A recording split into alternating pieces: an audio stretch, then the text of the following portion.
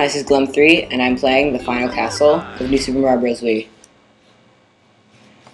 Now, a lot of people say this is like an extremely hard game, and I disagree. I think it's kind of hard. Like once you get to the end, it gets pretty hard, but it's not insanely hard. I mean, it never gets to the point where you're literally you just stop playing. I mean, I got this yesterday. That's when it was released in America, and I beat it in 2 days with a friend. So, yeah. Not trying to brag or anything, just saying. And yeah, this final castle is actually kind of short too. I mean, I think the whole final world and final castle, although they were pretty hard, they're also very short. I mean, like shorter than everything else in the game. Shorter than all the other worlds. Shorter than all the other castles. I don't know why. It's just they did it like that.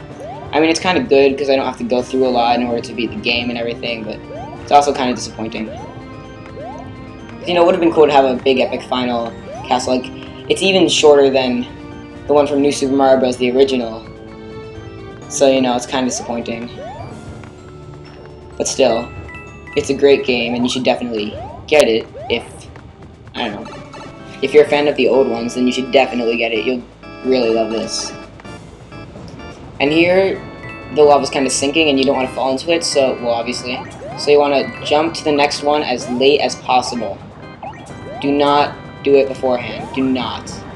It will end very, very badly if you just decide to jump on them whenever you want. You have to wait till you get to the very last moment. Then get to the next one. Like, don't wait until you're in the lava, but just wait a little while. Plus, everything will be much easier if you do it like that.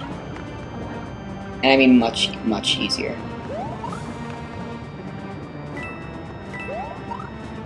And that dry bone survived all the way down somehow. Let's go.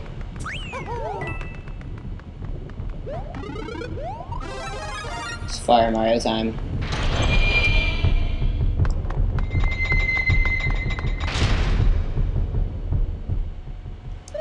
Okay, here goes. Now you can use these to hide from them. Hide from the ones really far down. You don't really need to do it, but it's pretty helpful so you don't get hit before the boss. Just wait for them to go by. Slide into the next one, just in time. Now let's go fight Bowser.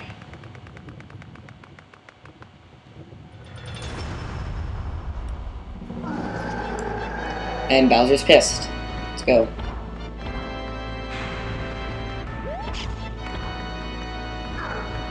Run under him, and you beat the game.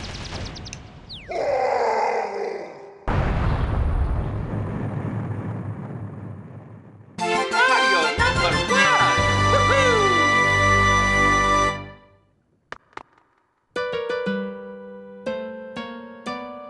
Huh? Well, not quite.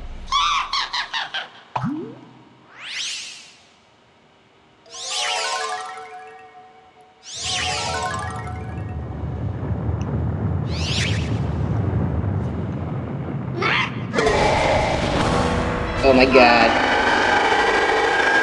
He's huge! So basically, yeah, Bowser is very upset right now. And that is when the music that is extremely epic kicks in. I mean, like, really, it's extremely epic.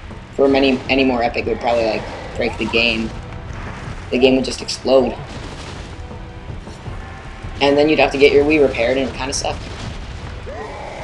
Basically, you can only kill him if he lets you, which means you have to let him destroy these areas in order for you to get anywhere.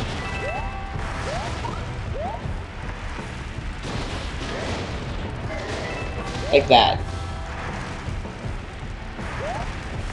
You need to be careful.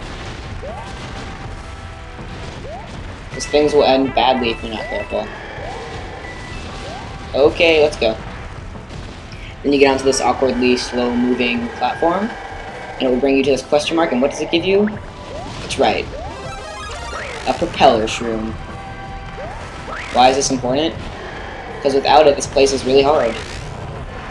Like, seriously. I have done it without it, but it was very annoying. And I did not enjoy it. It was not a fun experience in the slightest. Well, it's kind of a fun experience, but you know what I mean.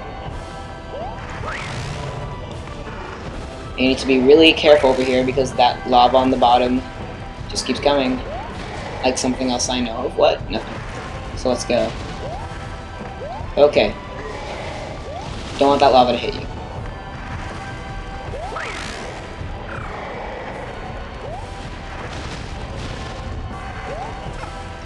This is where I lost my propeller cap first time I did this. And it made this part a lot harder because I fell down. Like that. Except now I have the propeller cap, so it's not as hard. Bowser's catching up, so very much like if this reappeared. And there's the switch to end it all.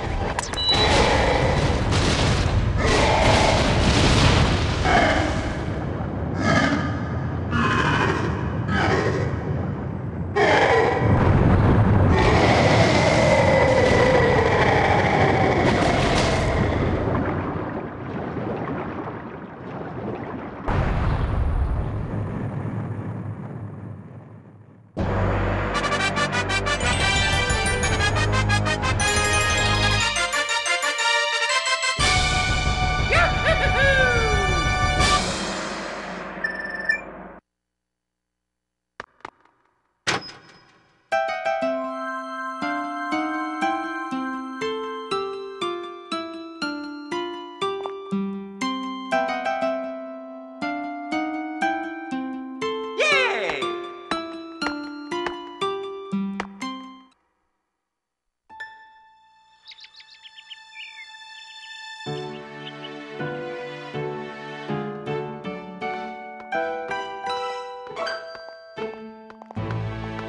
Oh! Huh? Oh, Oh!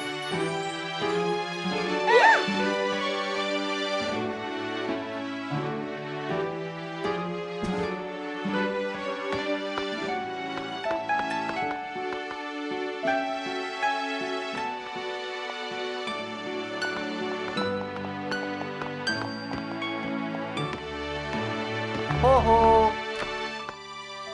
Ah! Oh ho!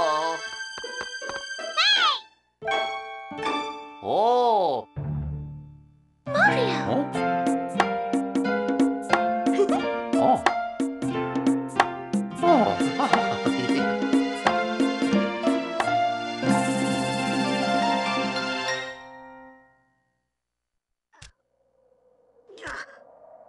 Oh, yeah. Ah.